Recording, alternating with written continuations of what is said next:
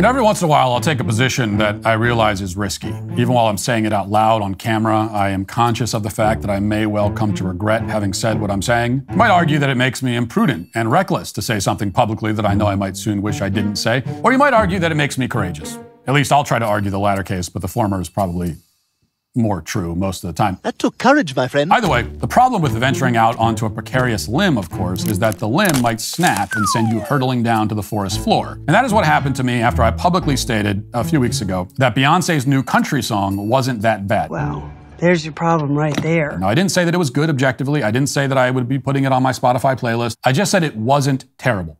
It was catchy. It was kind of not awful. It wasn't much of a ringing endorsement, but it was the closest thing to an endorsement that I've ever given Beyonce. And so it was inevitable that I would live to rue the day that I vaguely praised one of her songs, sort of. And in fact, she's made me regret it multiple times in the intervening weeks, but the real catastrophe struck when Beyonce released her new country album and one of the other songs on that album, and it's Beyonce's rendition of the classic Dolly Parton hit Jolene. If you're a red-blooded American, then you are well familiar with the original song. It is Dolly's mournful plea to the woman, Jolene, who is trying to steal her man. Your beauty is beyond compare, with flaming locks of auburn hair, with ivory skin and eyes of emerald green.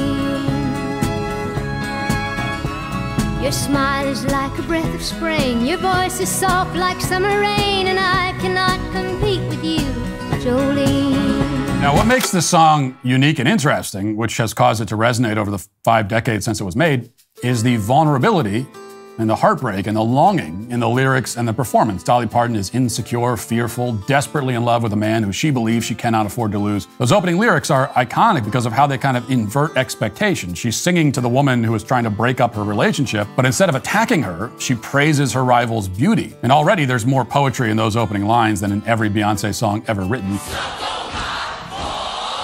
Now, when I heard that Beyonce was covering the song, I, of course, knew that her cover wouldn't get within 1,000 miles of Dolly's original. Beyonce just doesn't have the soul and gravitas to do a song like that any justice. But at the same time, in a weird way, I was initially impressed with the idea. Because after all, it is a very tender, very feminine song expressing deep insecurity and vulnerability. And Beyonce just doesn't make songs like that. So this seemed to be an interesting departure. But then I listened to Beyonce's version. Here's a little bit of it. Jolene, I know I'm into the games you play and nothing new, so you don't want no heat with me, Jolene. I can easily understand why you're attracted to my man, but you don't want the smoke, so shoot your shot with someone else. Ah, well, there you go.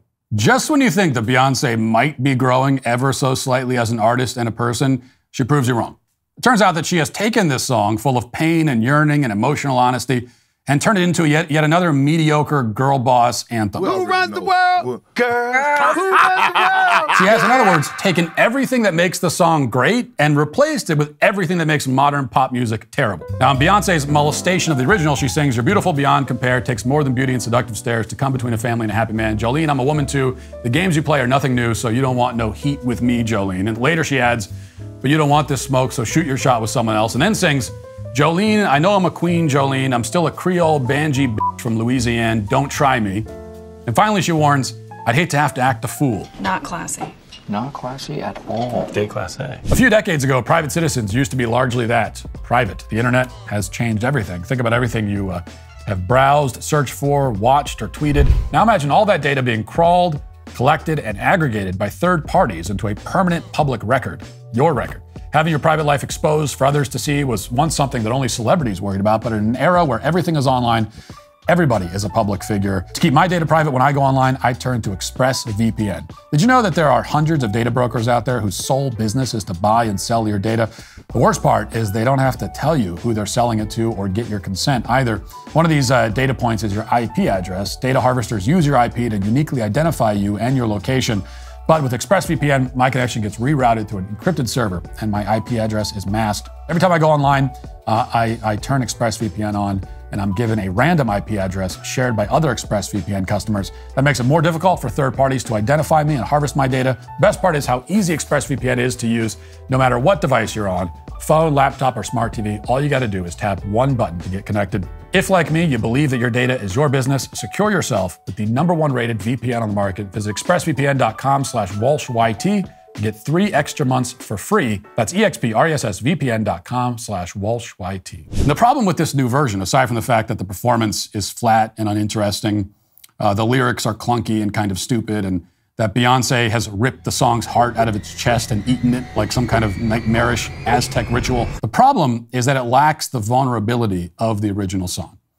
In the original, Dolly Parton is desperate. She's worried. She's anxious. She's lying awake at night listening to the man in bed next to her as he dreams about a woman more beautiful than herself. In Beyonce's version, she's a confident queen. She's unbothered. She's tough and independent and perfect and wonderful and unafraid, and her man would never cheat on her anyway, which, if that's the case, then why should anyone even care about the story you're telling us in the song? Beyonce's the greatest. She's a queen. She's perfect. Everything's perfect. So who cares? Your boasts are not interesting. Boring. They are also not relatable to the rest of us mere mortals. Beyonce is a strong, confident queen, she claims. This is your queen? Well, the rest of us are human beings. We're not kings and queens. We're people. Music at its best expresses those universal human experiences, but Beyonce's music expresses nothing more than how awesome Beyonce thinks Beyonce is. I'm Beyonce. I am Beyonce always. I can't think of anything less interesting than listening to a famous rich person sing songs about how great they are. But the thing is, it isn't even true. And that's the biggest problem with just about every song she's ever made, and with much of modern popular music generally. It just isn't true. It's not saying anything true about the human experience. It's not connecting with anything real inside us. Because the truth is that any woman, okay, Beyonce included, any woman who sees another woman, a beautiful, radiant woman, Absolutely. hitting on her boyfriend or her husband, will at some level feel insecure and threatened.